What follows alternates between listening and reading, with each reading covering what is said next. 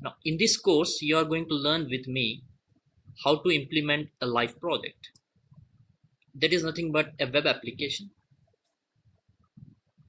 using the technology ASP.NET Web Forms.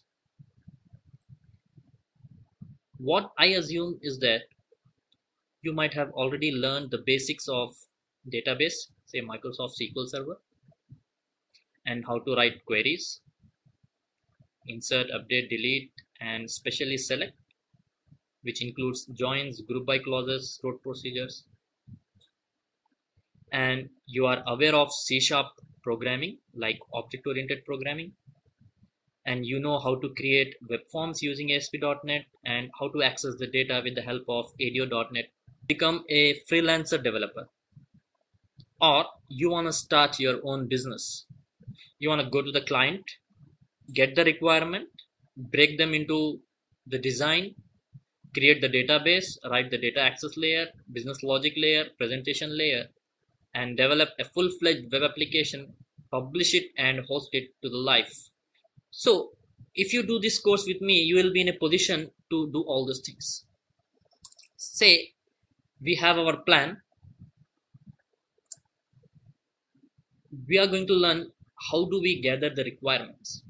Like once you go to the client, they give you the requirement. Now, what is that you need to do to get all the requirements? By questioning the client, making some kind of group discussions in the team, and coming out with some queries, asking the client, and taking the updated requirements. Next, we will see how to define roles and responsibilities from the requirement.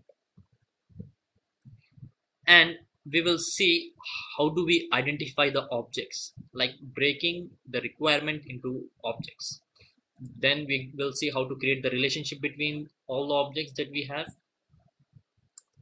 Then we will go for designing the database, then implementing the database, then inserting few dummy records in the database so that our backend is ready. Then we will make design docs for UI, like how should your UI look like. All the forms, we'll make a prototype. Then we'll go for designing the architecture of the project. Like we'll decide my backend should be Microsoft SQL Server, my data access layer should be ADO.NET, my business logic layer should contain C#, and my presentation layer, it is going to be in ASP.NET Web Forms, and then I'll have a common logic layer, and we'll see all this designing. Then we'll go for creating solution and adding projects to it. Then we'll go for creating business objects, presentation layer, business logic layer, data access layer. Then we'll see form validations.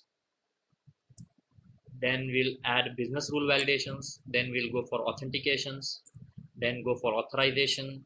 Then we'll publish this project and finally bring it live. So as of now, you need not to worry much about what are this. Just it is a brief overview of what is that we are going to do in our complete course. So in our next video, we will see what is our project or what is the web application that we are going to develop. So that's it for this video. Thank you very much.